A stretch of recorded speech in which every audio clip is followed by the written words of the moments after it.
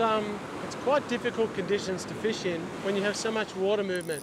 Really, you have to try and keep in touch with your bait. Looks like my wife's actually caught a whiting up the beach. I think that's bigger than my one. At least someone's winning. That's good. I don't mind who catches the fish. But it's quite difficult when you've got all this turbulence. You need to keep in touch with your bait. And what I mean by that is that you need to keep it so that you can actually feel the sinker and feel the bait on the end of your line so that you can detect a bite. But when it gets washed around so much, sometimes your line goes slack. Sometimes that's the wave washing it towards you. Sometimes it's a fish picking it up and swimming towards you. But I'm always, if my line goes slack, I wind up the slack line. I wait and see if I can feel some movement like it's actually a fish, but always keeping in touch with my bait. Oh, yep, got one.